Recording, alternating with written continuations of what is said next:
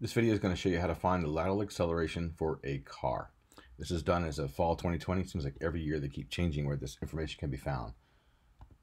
All right, first let's talk about what a lateral acceleration is. So the lateral is your side. It's like the side of your ribs or the side of your body. That's what the lateral means. Lateral means moving sideways, something that happens sideways. So the lateral acceleration is an acceleration that's sideways. To find the lateral acceleration, they take a car and they put it on what's called a skid pad. And the skid pad is like a large pavement blacktop, really, really big. And it's got a path, a circular path that it's decided to go on.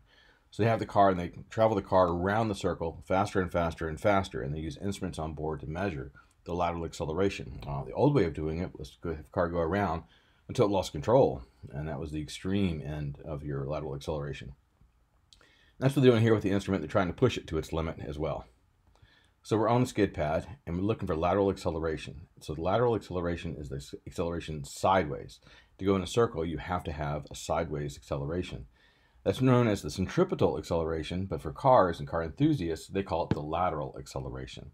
That's important because if you're going to look it up online, you're going to look for some key words. Skid pad will be one of those key words, and lateral acceleration will be another one.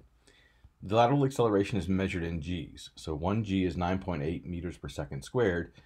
So a car, typically, its numbers are given something like 0.56 G's or 0.56 G itself. So what does that mean in terms of math? Well, 0.56 times the value for a G. So if I take it to be 9.8, 0.56 times 9.8 is 5.4 meters per second squared. All right, so how do we find this information? Let's say I want to do a search for 2009 Mazda 3. So in the search box, I try to give some details.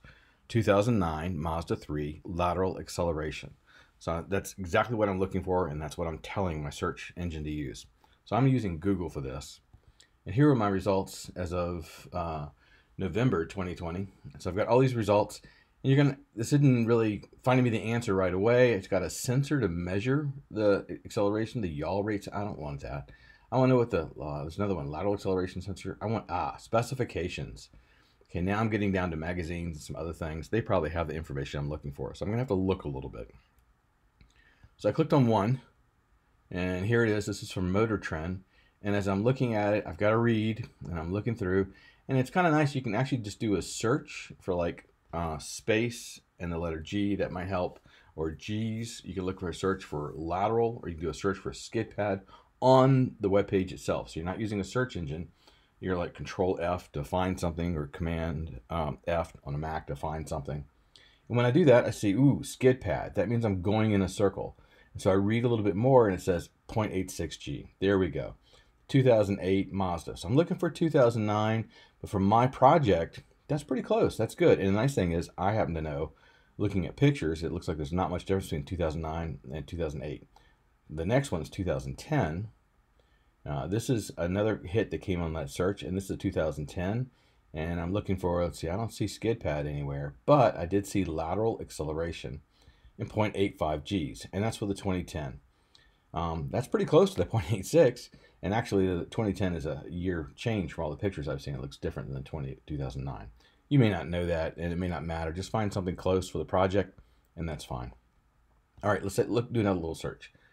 Let's look for something for a 2015 Honda Civic. So I typed in Honda Civic 2015. I changed up the order a little bit just to show you it still works. And then I typed in lateral acceleration. Let's see what pops up. So Google, oh, nice. It actually answered the question directly. It said the lateral acceleration was 1.03 G's. See, lateral acceleration. That's also known for centripetal acceleration. 1.03 G's, fast laps. Let's see what this is all about. Oh, wait, that's the Honda Civic Type R. That's a racing Honda Civic. That is a little bit more high-end than typical. Well, it's a lot high-end, like double the price of a regular Honda Civic. Let's see. So here's the sheet. I can see this is a European website. Well, I'm guessing it's got the price in euros. That's like $50-some thousand. It's in the U.S. And, oh, there it is. Lateral acceleration. And 1.03 G. Wow, that's really big.